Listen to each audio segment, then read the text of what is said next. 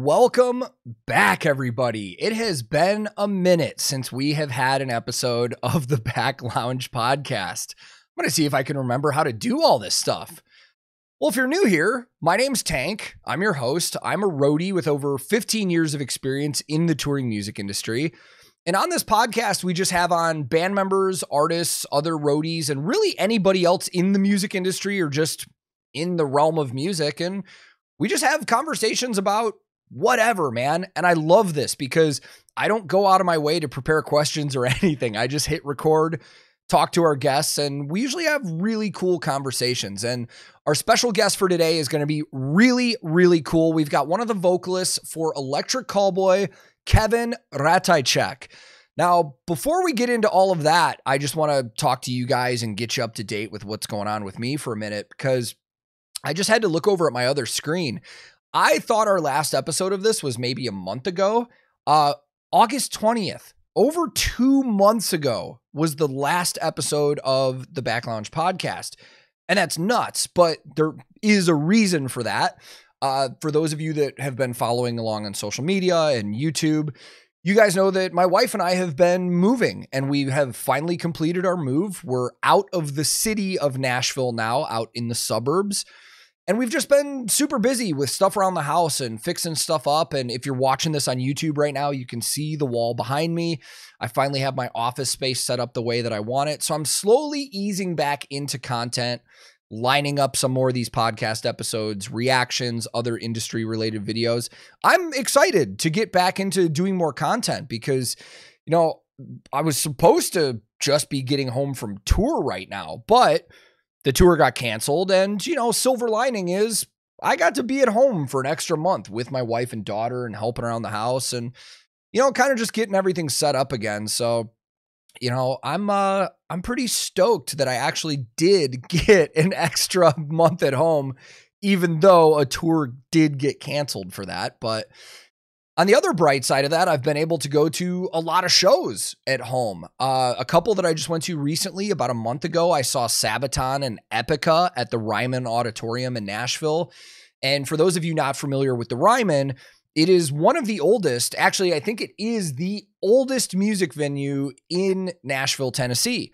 It was originally known as it is known as the Mother Church of Country Music, but it was the original Grand Ole Opry radio show location. So to see a show like Sabaton and Epica at that venue was really cool, man. And they had almost their full setup. They had the tanks on stage. They had the barbed wire setups. Like, it was really awesome. And they actually invited me there early, and I got to meet the band in person for the first time. And not only the band, their entire crew as well. And everybody in the crew, in the band, were so nice and so welcoming.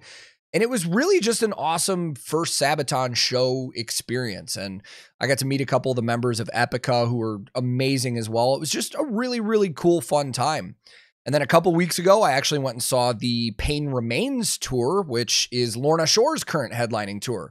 They've got support from Aborted, Ingested, Angel Maker, and Of Sulfur, probably one of the most brutal top to bottom lineups I've seen on a tour in a while. And the show was fantastic. It was at the Brooklyn Bowl in Nashville, about, I think it's like 13 to 1400 capacity, fully sold out. Their whole tour is sold out. And man, there's just something about going to metal shows that I just love. The community, the crowd, like, everybody was great. I got to meet a lot of you guys that are listening on here and on YouTube.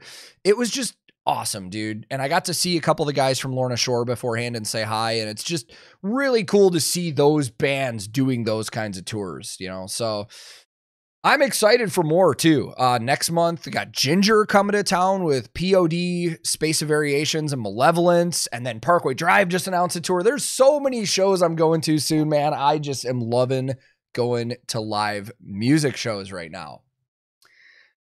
But going back to the tour cancellation, this episode is going to be very interesting because I was supposed to be on the Electric Callboy tour. And this is the first time I'm going to be talking to somebody in the band, like, for more than just exchanging text messages since that tour got canceled.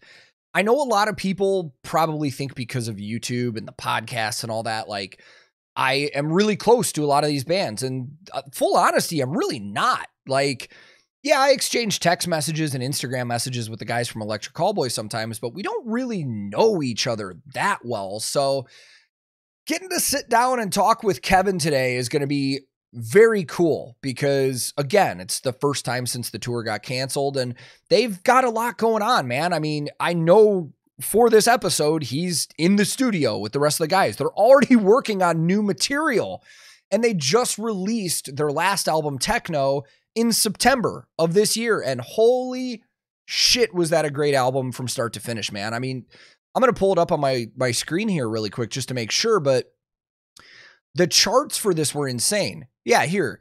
Number 1 in Germany, number 3 in Austria, number 4 in the UK, number 6 in Switzerland. And that's just the top 10s, man. They charted in countries all over the world. And to see the progression of this band in the last couple of years has just been awesome, dude. Like, super cool to see. And they're already working on new music, man. It's nuts. So, but you know what? I've got you guys up to speed with what's going on with me. So we're going to kick off this podcast episode or bring on our guest, Kevin, very shortly. But before we do that, just, you know, a couple standard announcements. For those of you that don't know, if you're listening to this on Spotify or Apple or Google, you can watch the video versions of these on YouTube at youtube.com/TankTheTech. And I upload regularly. I've got reaction videos and breakdowns and reviews and music industry stuff and other podcast episodes. And then we also have a Discord server that tons of people from all over the world hang on. I stream on Twitch on Tuesdays, Thursdays, and Saturdays. I'm all over social media. And if you want to support the channel in some kind of financial way, it's not required. Just know that I appreciate you guys taking the time to listen and watch. I do have a Patreon. You can go to patreon.com/TankTheTech. Any tier that's available will get you some bonus stuff. More specifically, both tiers, you can get these episodes and my videos earlier than they actually get released. But like I said, that stuff helps me crank out content, but just know that I appreciate you guys just watching and listening, man. I legitimately love doing this. And as always, a big old shout out to Rode Microphones for helping me sound so good with all of this stuff. So without further ado, let's just get Kevin on here and get going, man. So let's kick it off here. I believe this is episode 17 of this podcast now, but let's welcome in Mr. Kevin Ratajczak. Oh, you even pronounced my name correctly. Right? Yeah, you did get it right. Shit. Absolutely. And thank you for having me. Thanks for having me. It's the part I didn't say from Electric Callboy, but I think everybody knows that at this point. So. Come on. This is very flattering, but yeah, I'm doing vocals in Electric Callboy, and it's so good to talk to you. And I'm still blown away by the fact that you did pronounce my name correctly. It's like even Germans have problems with that. Well, I if I remember right, when I did a video about you guys a while back, I asked you. And I remember that. Now that you say that, I remember that. Yeah. I think I have like a WhatsApp voice message where you're like really slowly. You're like it's like 3 syllables. It's like Ratajczak. Yeah. You shouldn't tell that to the people because now it's like the magic is gone a little bit. You know. Yeah. That's still, okay. It's fine. You got other guys in the band that I'm sure non-German speakers will probably mess up their names too. Absolutely. But that's not even the mailmen. The mailmen are the worst. Like Ratajczak. Yeah. Mr. Ratajczak.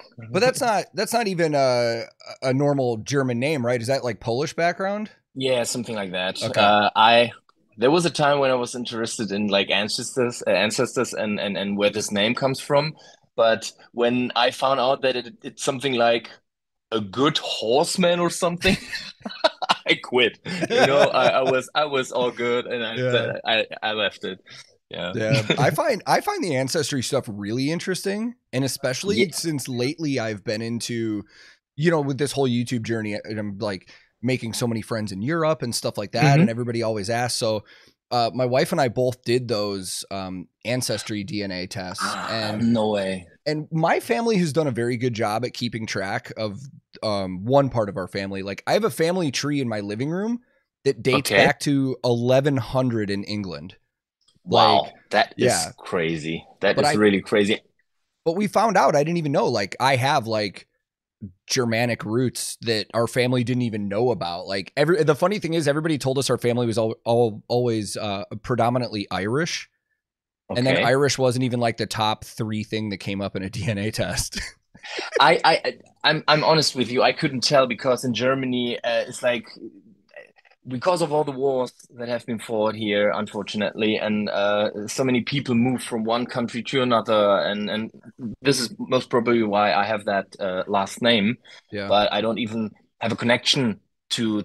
I can't speak Polish, for example, and at some point I found out there has been an empire called I don't know if you know Prussia, like yeah, you know it, and the name goes back to that time, so I'm absolutely not aware. Yeah, I don't know, but my grandfather, for example, he was born in France, but this is also a war thing, you know. Yeah. He was not particularly a French man, but yeah. I feel as though this is a very American thing. Americans are really obsessed with like being able to tell somebody like, yeah, you get it in certain parts of the country where somebody will find out that they're like an 8th Italian. They're like, "Yo, I'm Italian." I know that from American TV shows, and this is quite funny because when it's called ancestry or something like that. Yeah. Ancestry, you can put your DNA in. Yeah, and when people find out that they have some origin in some other cultural, you know, whatever, and from that point they identify as whatever, you know, they wear certain clothes and stuff, and because I'm Italian, you know, and I don't know, it's very stereotypical sometimes, but it's absolutely interesting to find out where your ancestors are coming from, and absolutely. Until you find out like something horrible about your family like generations ago or something. Oh yes. I'm watching The Office right now. Yeah. Oh my, I know where you're going with this. There is an episode and I love the character of Michael Scott because he's so absolutely not correct in any way. He tries to be the nice guy, but he's always in the wrong position. But I remember that particular episode.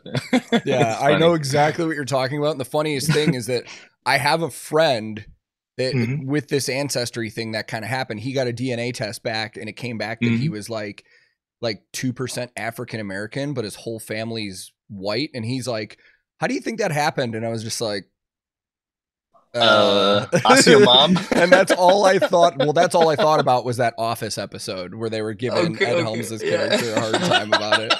But anyways, man, you guys have had so much going on. I feel like me as an outsider looking at your guys' career right now, the last 2 years had to have been just insane for you guys. Oh yeah. It's what should I say? It's just crazy. And you know, when you're going with the flow, as I tend to say, you don't even notice what's going on because everything's so fast and everything's just rushing by. Just remembering our hyper tour, then the festival season, which was great. Also played so many great festivals, big festivals, and and we came to a point where we didn't even notice how much is going on. Like you need to rest from time to time. You need to just sit on your couch at home and see what was going on during summer. And then I'm like, wow.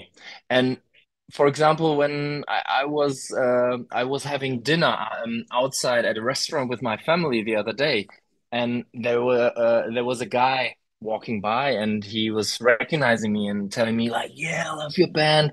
And this happens quite a lot the last weeks and months.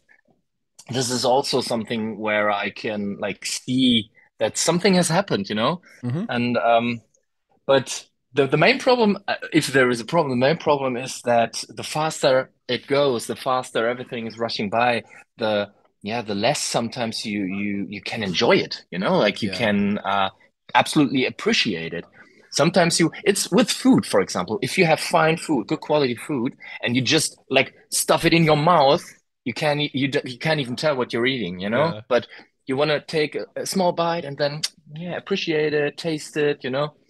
But This sounds so negative, I know, No, that's a great analogy. And yeah. I understand what you're saying, because even when I toured working for bands, I felt the same thing at times. Like, I can look back at, I worked for the same artist for 5 years before the pandemic. Oh, yeah. And there are times where I look back at that 5 years and I'm like, where did the time go? I feel like some of these things were just yesterday, and then I feel like some of them were lifetimes ago. It's crazy. Exactly. And you guys just don't stop. I mean, we constantly see, the cranking out of the music videos, and then you guys are constantly on tour and festivals. And even right now, you said you guys are in the studio working, and it's like, when do you take time for yourself?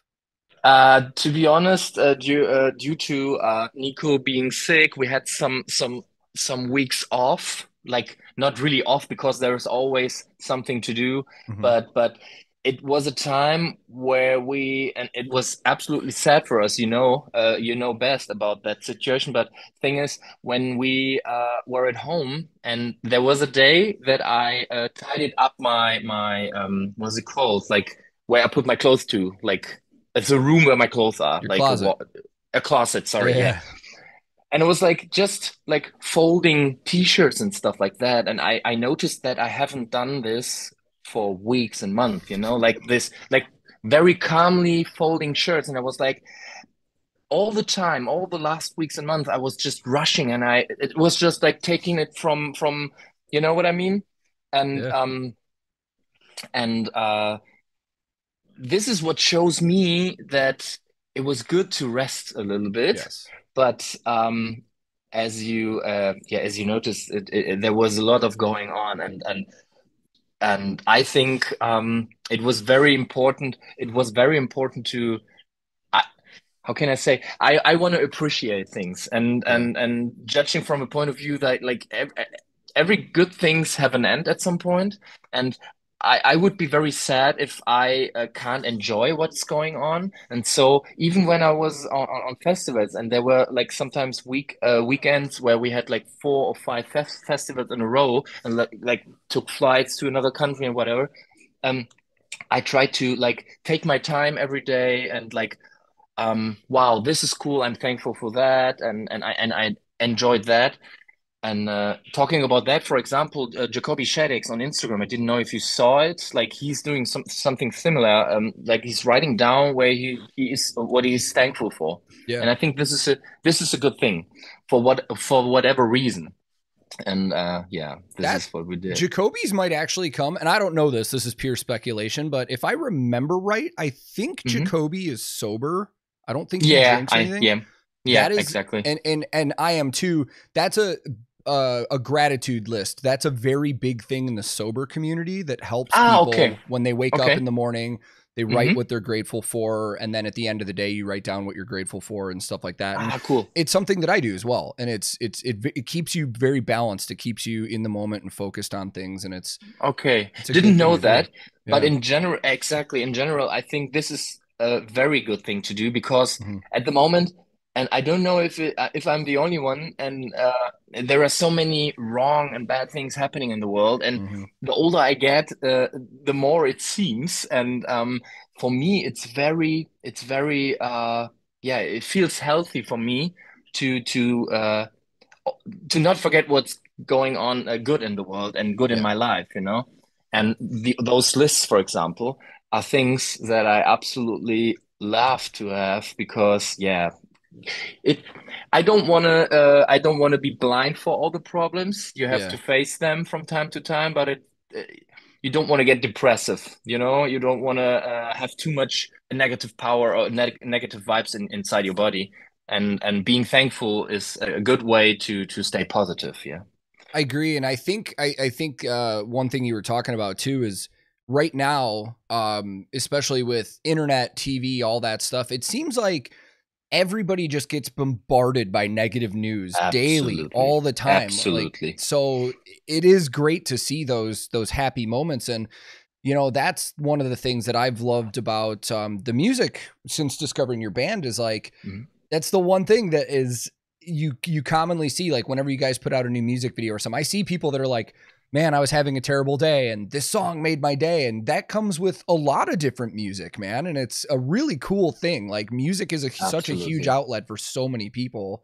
Yeah. So, and I absolutely love to connect to people, and sometimes there is not enough time to lead proper conversation with people. You know what I mean? Like, and of course I can have small talk, but most of it all, I love to really connect to people. Like, not not only have superficial dialogues. You know what I mean? Like, really talking to people. And the thing that I'm enjoying the most when I get messages of people telling me, "Yo, you I had a hard time, but your music helped me," for example, or what, as you said, watching your music videos helped me through a rough day or whatever. And this is, to be honest, like, we're always making music for ourselves in the first place, you know, like, because we love music and we love being creative. And sometimes it feels like a therapy for ourselves. Like, we are just like all the other people having bad days, you know, and making and creating the music helps us as much as it helps the people out there watching our music. So it's a win-win situation for us and the people out there enjoying our music. So I love that fact. Yeah, about I our mean, music. your music even helps more than just like my mood. Like our daughter is almost 2 at this point already, and Wow. if she's going nuts in the house and just running around, I can turn on the music videos for Spaceman. Yeah, and it'll at least. This is a funny fact. It'll at least get her attention for that like 4 minutes. My son is, from all the songs, Spaceman is his song too. So it's like whenever he's in the car, driving with the car, and he's sitting in the back, I'm putting on Spaceman. It's like, yeah, dude, it's enjoying it. She does that too, because she she's been walking for almost a year. She started walking early, but she does this thing where she bounces, where she'll stand in front of the TV, and she'll just kind of baby bounce like that. It's so funny. I love that. This is total daddy talk, but, I love it. I absolutely enjoy it. And dude, when I see him walking around, and you know the situation, you're coming back with a car, you're coming back with your kid and your wife from whatever family, or you're driving home, and it's very close to bedtime, and you don't want to have your kid fall asleep in the car during, you know, and you try to keep it awake, like blah, blah, blah, blah, and you're talking shit about, and you're talking some crap, whatever, or I can always put on some music. This is a good solution for that. The problem is there's no music that like, there's something about our daughter that with music, like it's kind of like with me too. If she gets into the zone in it, it'll put her to sleep. There's been times where we've turned on like Lorna Shore or something in the car. We're like, this will keep her up. And then she gets into it. She'll get in the back seat and she'll just start making noises with the music. And then 2 minutes later, she'll be asleep and we'll be like, fuck. Yeah. Okay. This doesn't work as planned, but I can totally feel it. So sometimes people telling me, oh, how can you listen to that kind of music? It's so aggressive. I know. For example, my wife, she's always like, when I'm listening to hard music like Lorna Shore or whatever, she's always like, oh, I'm getting so aggressive. I can't listen to that shit. And I'm like, it's, for me, it's the other way around, you know? It's like when I listen to that kind of music, it's like, it feels like somebody is screaming for me. It's somebody is there, like the music helps me, like putting all that's not supposed to be in me, like, to the outside, like releasing all the bad energy. Yeah, absolutely a fan of that. So I mean, when I was working in country music, I would, in my guitar world every day, I had a big workbox set up, and I would always turn on music when I was working on guitars. That was I could focus and just turn something on, but I always turned on metal. And a lot of the people that tour in the country market, there are actually a lot of metalheads that have jumped ship and they're all working in country now. But there are other people that are very stereotypical country, and they don't understand metal and they think it's angry. And I would have not only other roadies, but other band members would walk up to my guitar world. And there's this country act from Nashville called Little Big Town. And they have a singer who is the sweetest, nicest woman I've ever met in my entire life. And like every other day she'd come up to me and put her hand on me and be like, sweetie, are you okay? You're always listening to this aggressive music. And I was like, this stuff makes me happy. It's like, believe it or not, I'm like, it's your music that makes me angry. Like it's, but, and even with reaction videos, just for fun, I started wearing a heart rate monitor while I do the reactions. Yeah. And Okay. There's been times where I've seen like, it's like a breakdown comes on and you see my heart rate level out. Yeah. Absolutely, same for me. We're same. Yeah. It's like whenever I'm alone at home, and for example, doing household things, you know, like cleaning up the room, and I listen to metal music as loud as I can because it keeps my mood up and my feelings like I'm balanced then, you know, like it feels like feels very natural. And for example, I do love other kinds of music. Absolutely. Same. I'm a music guy, so but they do something different with me, you know? When for example, good country music, I can feel good country music, to be honest. Like there were times it's not their name anymore, but Dixie Chicks. There used to be Dixie Chicks. Now they are just the Chicks. Yeah. I love them. I do too. So many, I can't tell you name. I don't know. So many songs that I used to listen to, and but they do something different with me. Like sometimes they make me sad, and I can be on my own when I listen to that kind of music, and when I want to think about things, you know, this helps me. But metal is just it's just me, you know. It's my I listen to it's for me, my go-tos, I mean, is metal, but like I've been getting, because of all my new European friends, I've been getting into a lot of like EDM and like the hard style stuff. I'm very fascinated with the German hip hop scene right now. Oh yeah. Because I always find, and I hope I'm not insulting anybody, but no. I always find that the music itself, like the beats are phenomenal always. Like, but then the vocals are just very underwhelming and cheesy sometimes. Like, absolutely. But the beats all day. Yeah, this is as an American, you maybe have problems like judging all that, but I can tell you as a German, I can tell you that there are so many different qualities of German hip hop and rap. There is like this typical radio rap, you know, like they sound all the same sometimes. And as you say, it's all about the beat, you know. When the beat hits that sweet spot and you like it, then the vocals they can still mess it up, but it's harder to mess it up when the beat is good, you know. And for example, Finch that we worked with. Love Finch. I love that. I love his voice. He has this very rough and hard voice for his tracks, and he just recently released a new track where he was more rapping again, you know, like the whole song, all the songs that he did before the last release were very hardcore gabba without the metal song, you know. But the real rap music he did again with his last release, and I'm a big fan of that. Absolutely. Yeah, I mean, Abfahrt is on my playlist, like that comes out all the time. Like that one, that beat and that goes so hard. Like, absolutely. And I don't know where they are in the spectrum of German hip hop and rap, but Deichkind is another band that I really like. Cool. Yeah.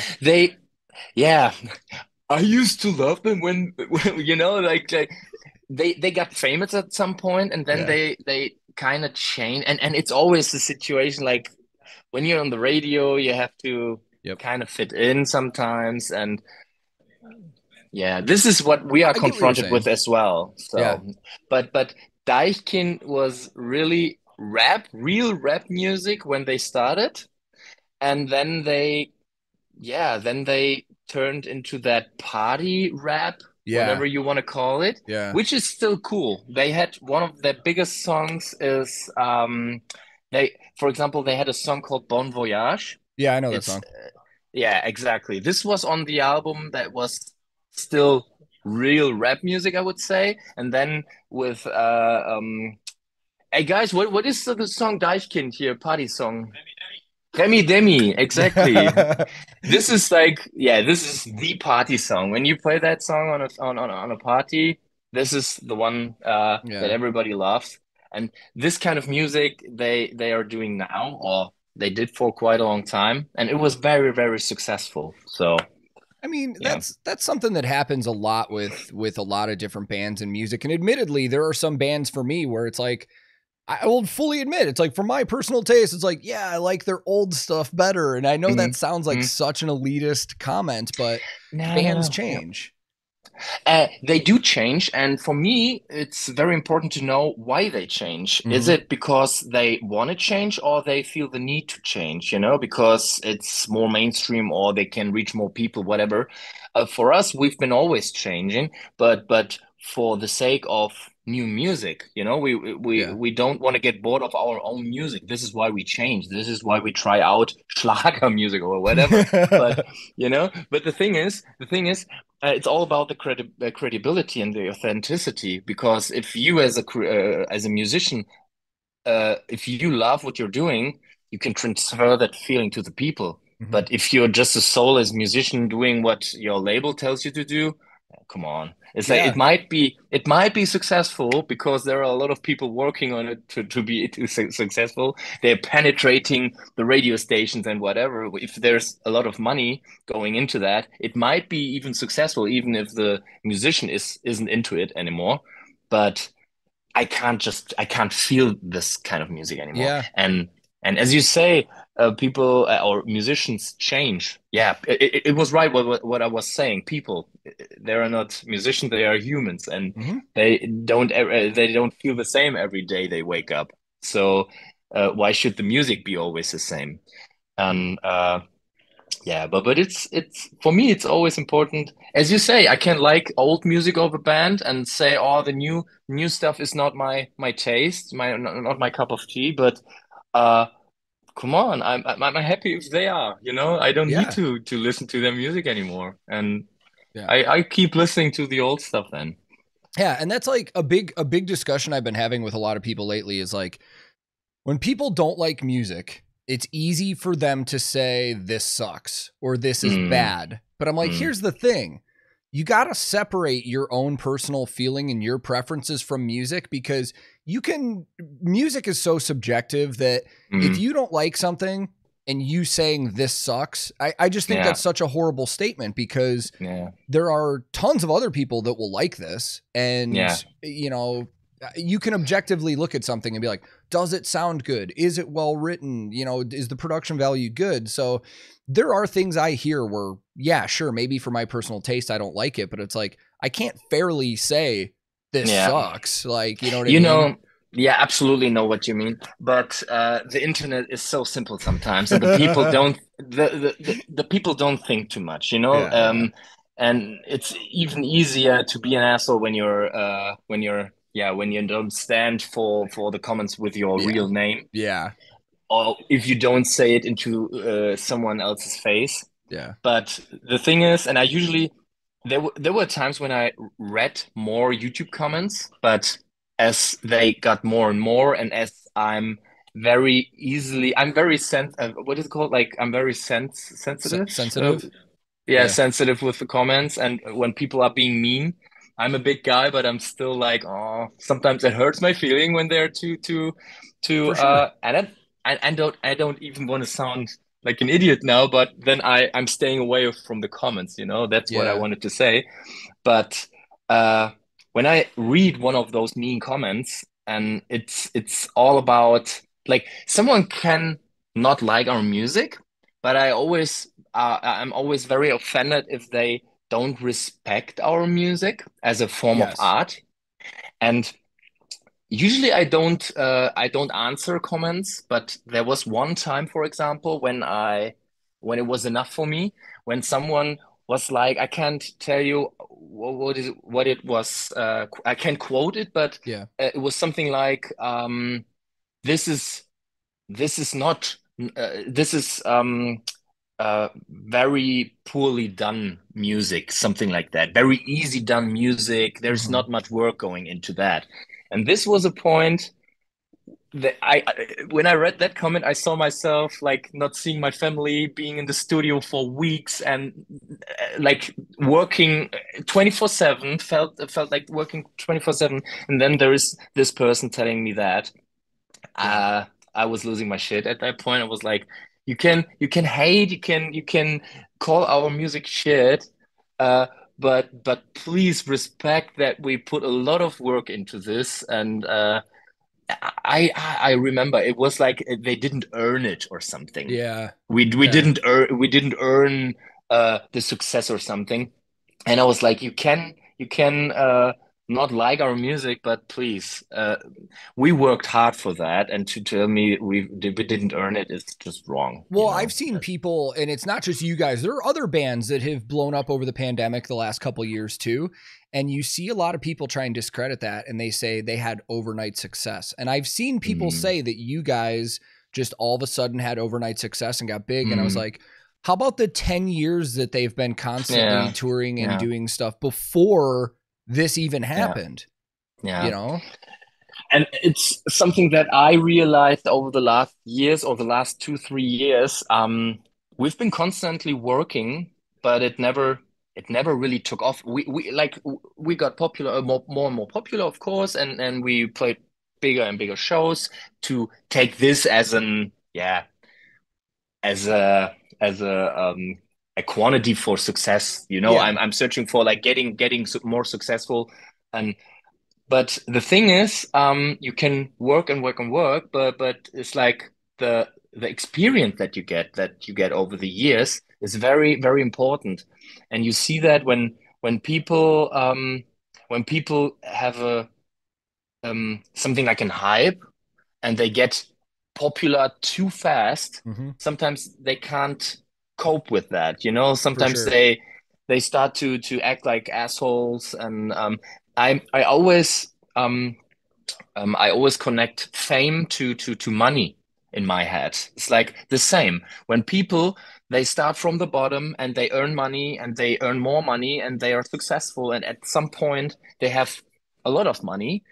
Most of the time these people know how to they know where they're coming from, and they are still most of the time they are still good people. But if you like win in the lottery, sometimes Yeah. these people can't deal with it and they like trash their whole lives because they can't like Yeah. they just know how to act anymore. Yeah, there's a thing in the United States with the lottery. There was a book that like a researcher put out Hmm. where he said like it was upwards of like 90% or 95% of the people that have won. I'm pulling this stat out of my ass. I will fully admit. I Yeah, don't know sure, if that sure, was the yeah. exact number, but it was a very large number of people that won like the big Mega Millions jackpot in the Yeah, US went broke within like 3 years.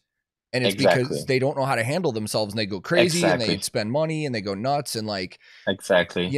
it's, I always joke, I always kind of have this mentality with like, even being a roadie working for bands, Hmm. I've been on tours where, a roadie's first tour is they're young and it's like an Hmm. arena tour. They somehow get a tour Hmm. with a band in an arena and you can Hmm. kind of see they act like they're like, big time and all this. And Exactly. we kind of sometimes I've seen those people get checked because I've always joked that anybody in the music industry that tours Hmm. should absolutely have to do like a van and trailer tour for like a year before they do anything Absolutely, else because they're going to learn absolutely. how to Yeah. grind it out, how to live Yeah. below their means. Like, Yeah, absolutely. yeah, It's the same for the bands, you know. yeah, In times of, and I don't want to sound too old, but like this whole internet, you know, this is like for the younger generation that is starting music now or has been starting yeah. music 5 years ago or something. They see all the glitter and the glamorous Hmm. bands, and they can. act like them, you know, they can like dress like them, and with their fucking iPhones they can take videos and photos just like them Yeah. because everybody has Photoshop on their MacBooks. But thing is, there's something more behind it, and sometimes these younger generation they kind of get a feeling that when they start playing shows, they start at the wrong standard, you know? Yeah. Like I remember times where we played for a crate of beer and we had like to pay money and Totally. stuff like that, Yeah. you know? And I don't even want to say that you don't necessarily can earn money from playing shows. This is a completely different discussion. But the thing is, I remember when we were searching for a support band. It's some years ago, but we worked our way to somewhere, and then we were in the position to search for a support band. And these guys, I can't even remember the name, but it doesn't matter. Yeah. They haven't been around for too long. They had never played a tour, never played any shows, and it was a new band. They were absolute rookies. Yeah. And we asked them to be our support, and they were like, yeah, we want to have that, and this is our catering rider, and this is our technical rider, and of course they should have food and they should have their Yeah. technical stuff, but it was like I was like, wow. When I started, I was happy when there was water in the crate of beer Yeah. and I had like a tiny spot on the stage to play. But this is just wrong. And I think, as you say, you need to start from the bottom to appreciate all that and to like handle it Yeah. correctly. Well, I think the problem too is with the younger generation, and it sounds so funny saying that because I think we're both in like we're both in like our mid-30s and we've been doing this and like. But I look at you know, some of the bands that are in their early 20s and stuff, and you can see it because they see the glamour of the music industry and they see the arena bands that do have the full catering and the tour buses and all this stuff. And they think that that's just how it is. But the reality is, you know, when you first start, like I'll give you a good example of this. So when my band was super young, I mean, dude, we've played shows to sound engineers before and that's it. Like nobody in the room, but we used to be happy when we just got like water and alcohol like at a show. So we did a tour with a small tour with A Day to Remember right when they were getting big. So this was like crazy. 2007. Okay, crazy, yeah. The first show we showed up at, they're like, oh, you guys get a dressing room. We're like, we get a dressing room? and we walk into the dressing room and there's a case of water, like a 12-pack of Coke, a case of beer, and a loaf of bread and peanut butter and jelly. And we were like, holy shit. Wow. Like we get all of this. Like, this is amazing. Like we don't even have to share it, man. This is crazy. Yeah. And now 20 years later, I find myself on tours where I'm like, I walk into catering and breakfast isn't ready yet. And I'm just like, what the fuck? Yeah. Exactly. And catering is the one thing that I use to ground myself.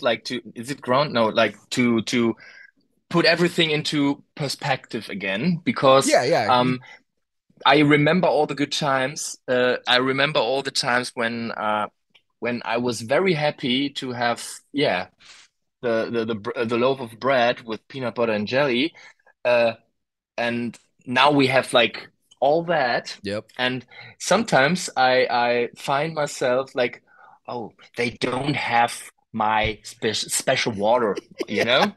It's okay, but I would have preferred my special water. This is like, then it's like in my head, no, Kevin, you're being, I'm not mad at people or something, you know, don't get me wrong, but just the thoughts, like having those thoughts in your head is simply wrong. And of course it's something different now, but yes, I love to remember all the times when it was not normal to have a whole catering. Reminiscing about the old touring days is so fun sometimes because you do realize you look back and you realize, you know, I did a video recently where I was talking about how much you could potentially make like working for bands as a roadie. Mm-hmm. And I look back on my first tour ever, and my first tour being a roadie, not being in a band. Mm-hmm. My first pay I ever got as a roadie was $75 per show day, not every day, just show days. Yeah. No per diems, no nothing. But at the time, it sounds like nothing now. But at the time, I was a 20-year-old kid that was living broke out of a van with a band for 3 years, and I was like, $75 per day. Exactly. I was like, you know how much shit I could buy with $75 a day? Like, exactly. So, and you're on tour, and you add it up, and you say, wow, this is not too bad. I can deal with it. And I can deal with it, especially when I think about the fact that I'm doing what I love, you know? This is what makes you do things for less money, maybe. And thing is, when we started the band, it was like we had to pay on top. We didn't earn money. We had to pay on top for a long time. And you only do that if you into something, if you have a passion for something.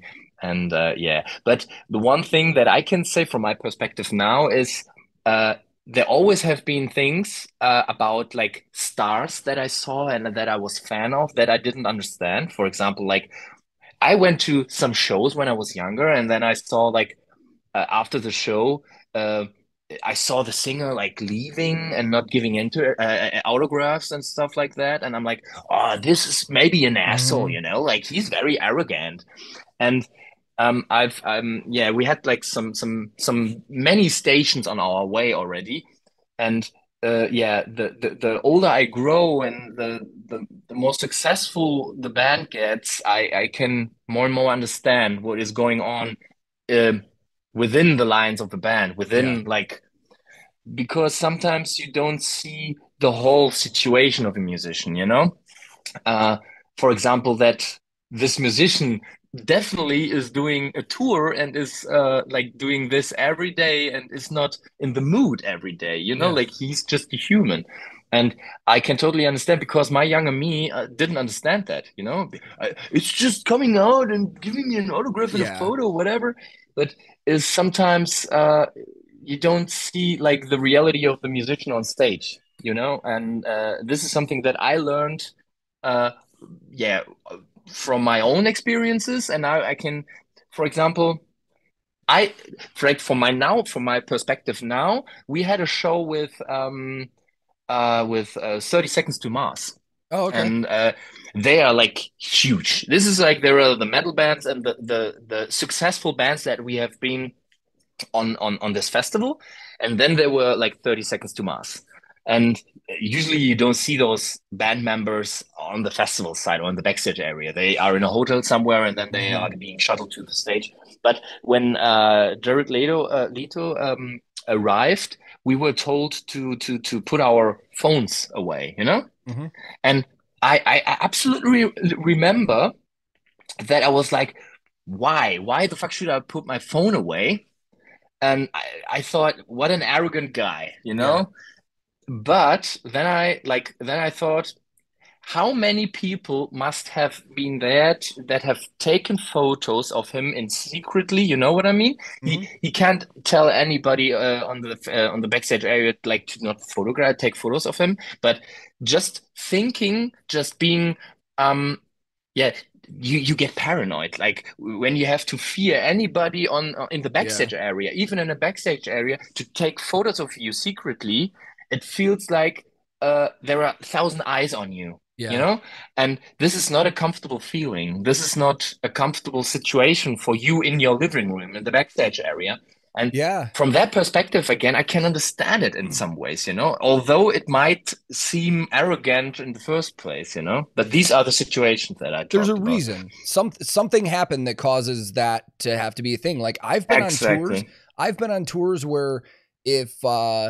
you know, the artist I was working for was going to have guests, or they, you know, like bring somebody on the bus after the show. The tour manager literally had like a lockbox where he's like, if you come on the bus, you have to put your phone in the lockbox. Like, Exactly. and there's a reason for that. Like, you know, exactly. Yeah. Some people may think that those rules are dumb. And I will admit, there are times where even in my working, I've seen artists do things where I was like, wow, what a dickhead. And then I think about it later and I'm like, okay, there's a reason for this. Something's happened, you know. And I can only tell it from my perspective, where I'm not fucking Jared Leto, you know what I mean? But even I start to sometimes be in a position where I like, when there are too many eyes on me when I'm not on stage, you know what I mean? Like sometimes I'm getting shy and I'm feeling like it feels not comfortable anymore. Yeah. And this is just my very personal feeling, but it just doesn't feel comfortable anymore. Yes. And so if I like put it up 1,000 times and be in the position of Jared Leto, I can totally understand why people are acting like that, you know? I'm not comfortable in a lot of social situations either. And one thing that started happening to me, and this is bizarre, I'm not used to this. Because the YouTube channel has gotten a little bit popular and stuff like that. I went to a show recently, and actually, I'll give you the one that blew my mind. I went and saw Sabaton about 3 or 4 weeks ago. And when the doors for the show opened, I was like, I'm going to go look at merch and I'm going to go just kind of walk around.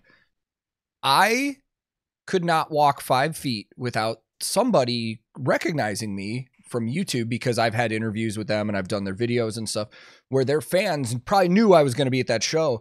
And it got to a point where it's not that I didn't enjoy it. Like, let's be real. Everybody enjoys that, but sure. But I'm not used to it.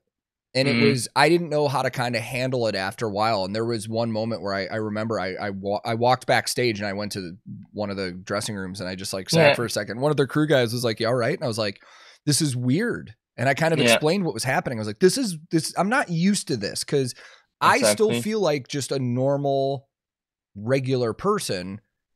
Same, yeah. And I mean, it's cool, but I don't know how to put it into words accurately. It's just, I totally feel you. I totally feel you, because this is exactly what I'm feeling. And I'm the same person on stage and off stage, I would say. People that know me, of course, I'm being like that when I'm on stage, and I'm a little bit like more quiet when I'm off stage, but still I'm a Leo, you know. But thing is, if I'm with my friends, for example, and I remember the time when I was at a local festival with my friends, and then of course some people recognized me and they were very polite, and I'm also trying to be very polite. Of course, when they ask me for a photo or something, of course they should have a photo with me, or I give them a signature. But thing is, throughout the whole festival that I was supposed to be with my friends, I couldn't be comfortable with my friends because there were always people around. And it's not about the people. I can't blame the people. It's absolutely, they see me, they tell me things, and I love to talk to people, but in this situation I wanted to be with my friends, you know? And this is quite hard to like, I don't want to, what is it called, like when you in Germany, it's vom Kopfstoßen, to push someone against the head, mentally. Like when you tell them, for example, "Oh, I want to be with my friends now. Could you please leave?" Yeah, you kind of just blow them off, like Yeah, but it might be not polite, and I don't want to be not polite, you know. So this is brings me in some You know what you have to, and I'll say this from experience dealing with other artists. If you ever have a hard time with that, I think what has helped other people I've toured with is that while it might be weird in that moment for you, like if you're out with friends or something like that, just imagine that person that came up to you, you probably just made their day and gave them a story they're going to be telling for a very long time. I know. It's just the nature of what it is. And it's like, the funniest part for me was, we haven't really gotten into this, but the US tour that got canceled. Most everybody knows I was supposed to be out there with you guys in tech and work. And I was getting so many emails and comments where people are like, "Are you going to do the meet and greet with them so we can meet you?" And I was like, I'm working for these guys. Like, no. But you're, this is a very, a special situation because, of course, you're a professional tech. This is Yeah. why you're TankTheTech, but you're still doing your YouTube, which makes Yeah. you a creative working person as well. So Yeah. you serve both sides of the Yeah, same business. it is interesting. Like Yeah. it's like in my head, it's like because I even told you know, your manager when I first talked to him about working for you guys, I'm like, I just want you to know, like, yes, while I am doing this YouTube stuff and stuff like that, like I take my job on the road very seriously. And Yeah. I'm confident in saying anybody that's ever toured with me could tell you that. Yeah. And I was like, so when I'm out there, my first and foremost, I am guitar tech. Like, Exactly. if there are other things that come up with it with YouTube and stuff like that, that's cool. But like, Mhm. I'm not out there to be Tank the YouTuber. I'm out there to be Tank the guitar tech. And, you know, there has to be some kind of separation with that. And that's what I tried to explain to people is like, guys, I would love to meet all of you guys when I can, but when I'm out there, I'm working for them. I'm not out there to be the YouTuber that you guys see on screen. It takes a lot of organization, but there's time for both sides, you know. Like when you're on tour, you have your job, and the thing is, when you get more and more popular, this is funny because you can prepare your own guitar for your own feature on stage because you're popular and you're featuring a song or something. You know what I mean? Like this might be very funny.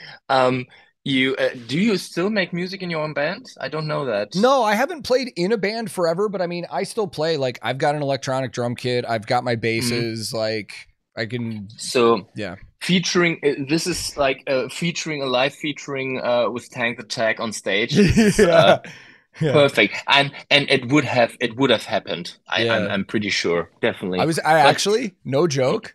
I can sing all of Kelle's part for Castro Spandau. Oh, no way. You're invited, man. Yeah. I'm in the background. We're definitely working because this whole situation about the cancellation of the tour. It was like I told it before, but it was like we were so looking forward to that tour. And first the festival, and then the whole tour. It was like and even the organization or the scheduling for the next year was already going on. So we had like our job is to find proper places for a new tour in the US, which we are still very, very happy to do at some point. But now it's a working theme for us at the moment. But this is gonna happen. I see that happen. That would be funny. Dude, I'm on like 160-day Duolingo streak for German right now. I'm getting there, dude. Like, I've still been practicing German like nonstop. Hey, I'm not kidding. You told me that you're like familiar with German and you like some words and you're still learning. And there is a story of a guy from the army from the US, and he was in Germany his base was in Germany, and I met them like over 10 years ago, and he obviously was an American soldier. And then they came to shows because we got to know them at one of our shows, and then they came all over again and again and again. And at some show, he told me, "Oh, I met this girl today." And at the next show, he told me, "Oh, I'm here with the girl. Do you remember her? We're dating. We're together." And the next show, he was like, "Oh, did I tell you I'm staying in Germany?" And now they are married, happily married, and they have 2 kids, and he's in Germany. And this is what I wanted to tell you. He wasn't able to speak any German when I met him the first time.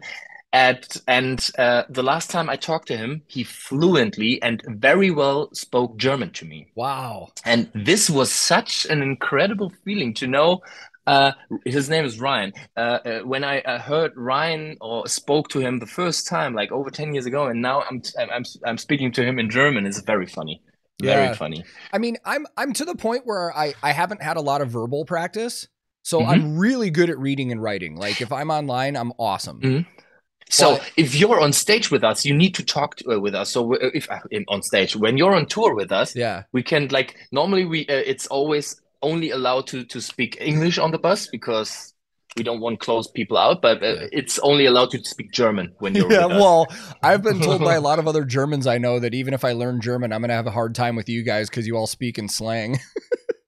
Yeah, it's how can we still speak recognizable, like it's still German, but we tend to it's not I'm going to, it's I'm gonna. Yeah. I mean, this is the kind of abbreviation we do. Yeah, and that's the same as in the US. Like, I would find somebody learning English would be so difficult because how many dialects and slang there are in the US. There's parts of the US that I go to where somebody talks and I'm like, what the fuck did you just say? Yeah, same for me with the German accent. But the funny thing is, this is something that is very hard for me as a non-native speaker, when I'm writing new lyrics, because I want to adapt to some sense of humor.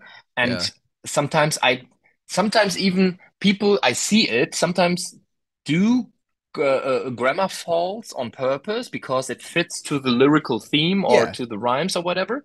But those mistakes are only allowed to a certain extent, So, and I can measure up if I'm allowed in the situations I have been in, like I want to do a grammar fault or a grammar mistake at this point, but then I'm not sure, is it allowed here or would it be too stupid, So this is a problem that I'm dealing with when I'm writing English lyrics, for example, by the way. I mean, even if you read through your lyrics, I mean, your guys' stuff. I remember you asked me a question about something that you were writing on your last album. Exactly. And I was like, you said, do I say it in English this way or this way? And I was like, you could do either or, and nobody would ever think about it because that's how different people speak. But so you guys right now are busy in the studio and I want to get you wrapped up here. But before you go, I feel like I should ask, how is Nico doing now? Is he doing any better? He's doing at the moment he's doing better. So the last time we talk daily, and the thing is, the last time he kind of recovered, it was like he was okay, and then he directly started to sing again on festivals because we were forced to, and it got worse and worse after just 2 days. And now the what's it called? The infection is gone. Okay. He was at the doctor's last week, so his infection is gone. He's doing great, and his voice is doing great. And we're starting to rehearse very soon. And at the moment he has some other problems, or not problems. He's waiting for his first child. So no way. as we're talking, they run the street up and down to make the birth or the my God, like to make the whole thing start. You know? Oh yeah, dude. This is situation, but he's doing great. He's he rests a lot and he feels great. So we can Don't you in guys Germany have shows in like a week or 2 weeks? Yeah, exactly. We rehearsed without him and we closed him out for a time to give him the space to heal.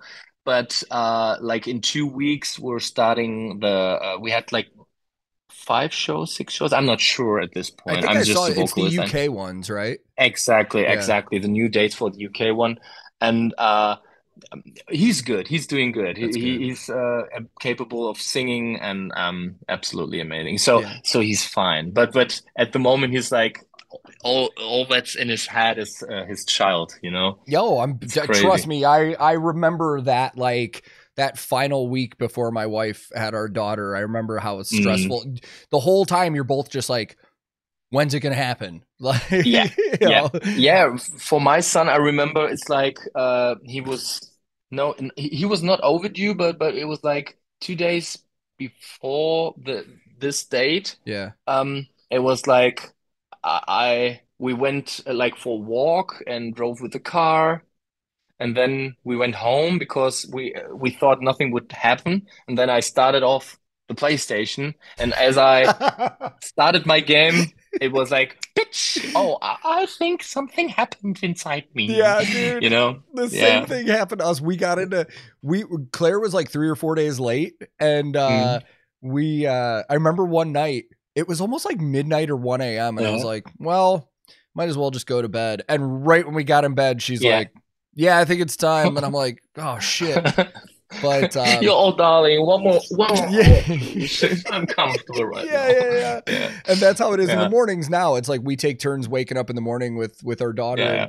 And like this morning, she's Yeah. like nudging me, and she's like, she's awake. And I'm like, just give me another minute.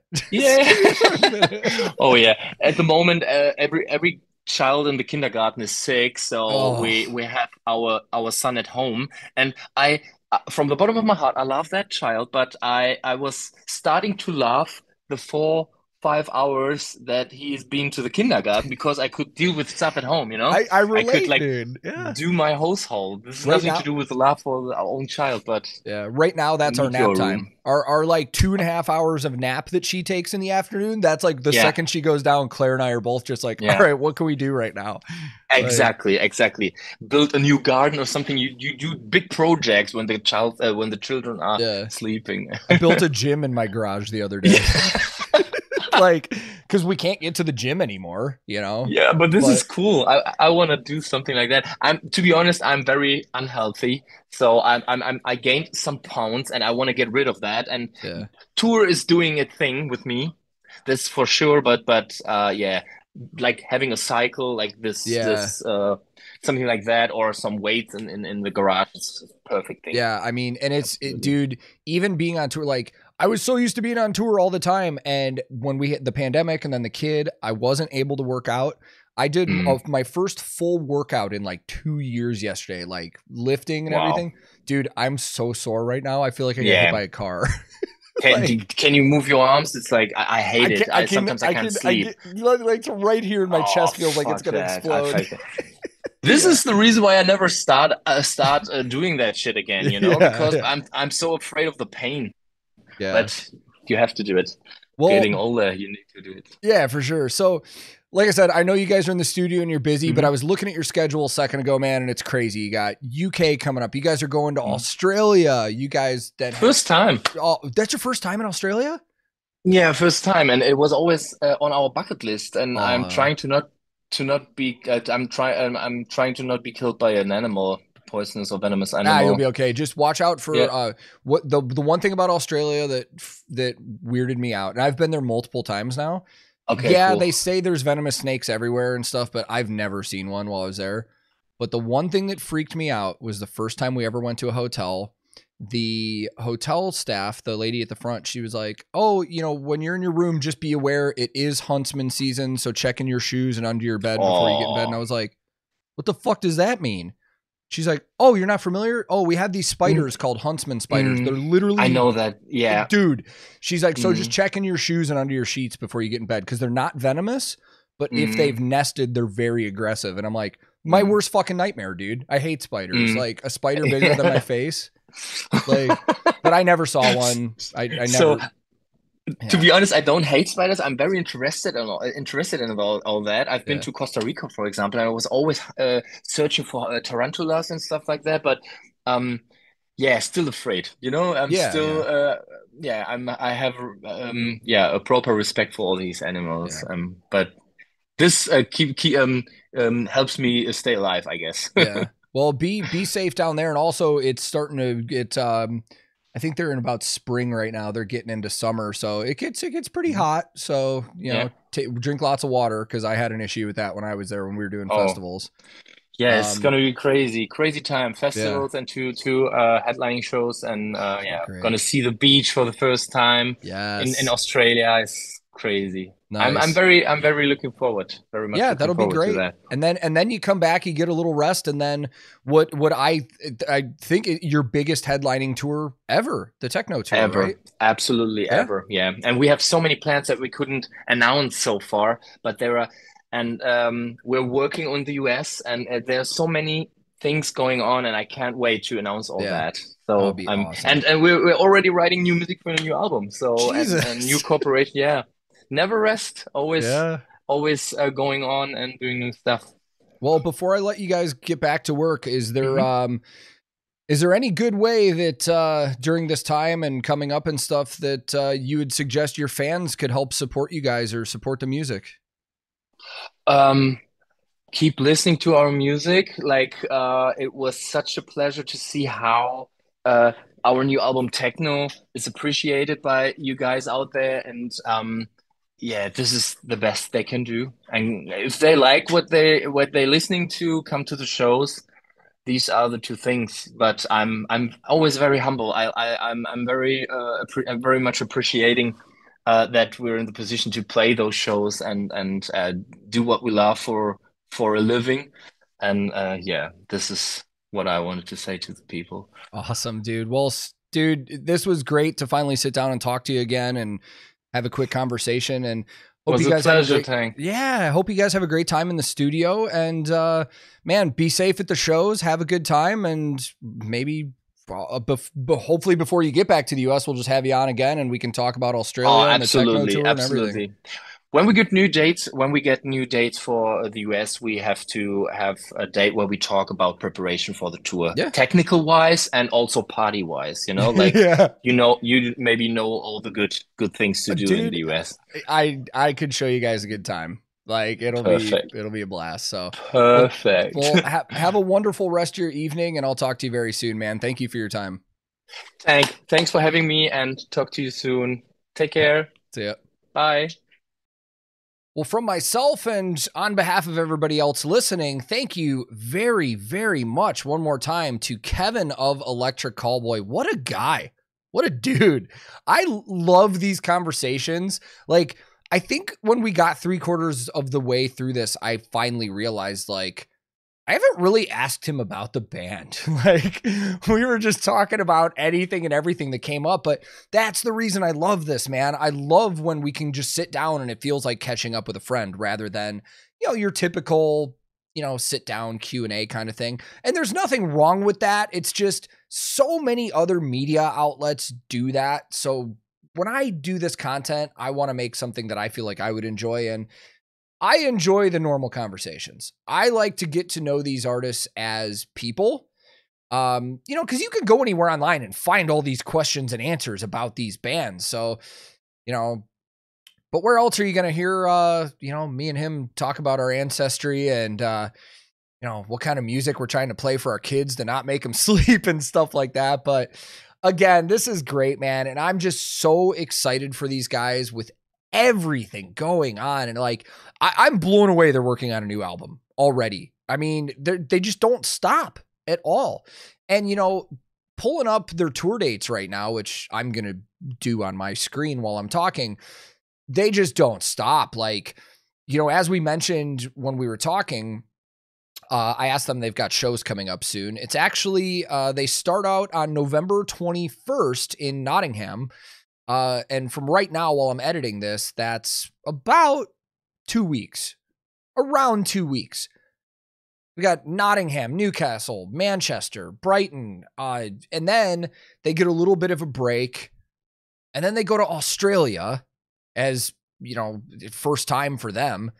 And there are more dates on here. The last time I looked, they only had 2 dates on here, and now they've got 3 more festivals added as well. And then they go back at the start of the year to France, and a ton of shows in France. And then they've got the Tekkno tour that we were talking about, which is their biggest headlining tour to date. Some of the arenas that they're doing on this tour are A-market arenas in Europe, man. For a band like this to be doing that is absolutely incredible.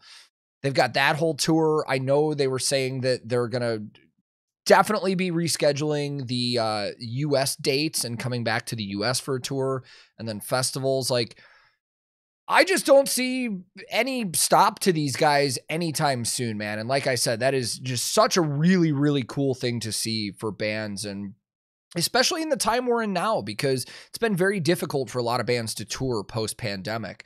If anybody didn't see the video that I did recently on YouTube, we were talking about the cost and availability of tour buses, specifically in the US, but it's also a thing that's affecting bands in Europe. Like, the rental costs on everything have gone up, and just the prices of gas, and it's crazy, man. Like, costs on rentals for bands are double what they were before the pandemic, and it's put a big strain on the industry. So if you want to support these guys, man, go buy a ticket, go see them live, go, buy their special edition vinyls, buy, stream their music. Any little thing you do helps a band, man.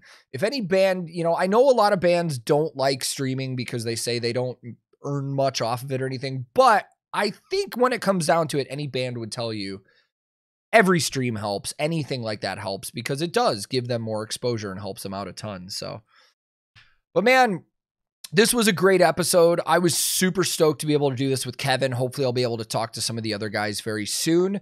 I do have another episode lined up already. So episode 18 of this is going to be a super interesting one for the next time. I'm going to be having on a girl named Carrie Heisler. She works behind the scenes mostly. She is a local, what I would call crew hand in the industry, stagehand, sorry. She's in the Detroit area and she's done a lot of local work for festivals I've done up there. I know she's done Faster Horses and stuff like that. But her full-time job is that she is the lighting director for the Detroit Red Wings NHL team, the ice hockey team, and also for the Detroit Pistons NBA basketball team. If that's ringing any bells for anybody, yes, this is the lighting director that kind of went viral in the metal community for doing on ice intros for the Red Wings with like death metal and grindcore. Like there are videos online of her where she's programming lighting shows with the team coming on the ice to like, I think I've heard Die Hard is Murder, Lorna Shore, Black Dahlia Murder. So I'm really excited to talk to her and find out how she's able to do that because of, music licensing and stuff. And you don't see the green light for that kind of stuff in professional sports that much. I mean, the team coming on the ice to Black Dahlia Murder. I mean, that's sick, dude. So episode 18 is going to feature her. I'm recording that very soon and I'm super excited to talk to her. So be on the lookout. But in the meantime, again, you can catch me on Discord. You can catch me on Twitch 3 days a week. Tons of different social media. If you're watching on YouTube, I will have links to all of that stuff in the description of the video. And again, to every single person that took the time to listen to this on Spotify, Google, or Apple, or watch on YouTube, thank you so very much. I appreciate your time a ton. I hope that you enjoyed this episode as much as I enjoyed doing it with Kevin. And until next time, this has been the Back Lounge Podcast. My name is Tank. Wherever you are, be safe. Be kind to each other, and I'll see you guys all very soon.